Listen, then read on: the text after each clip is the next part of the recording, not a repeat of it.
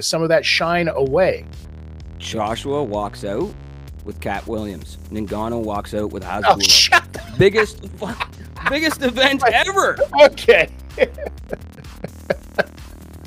That Who would needs be... Bieber? Who needs 50 Cent when you got little Hasbulla and you've got, you know, Katt Williams? And then set them off, have them square off, right? It might spark some PTSD when Katt got beat up by a 12-year-old. I don't know if we want to put that into play out there. Yeah, that kid had some good form. He was training for sure. He totally was training. That kid was training. I can't wait to see that be part of somebody's highlight film as they get into the UFC and they bring up the footage.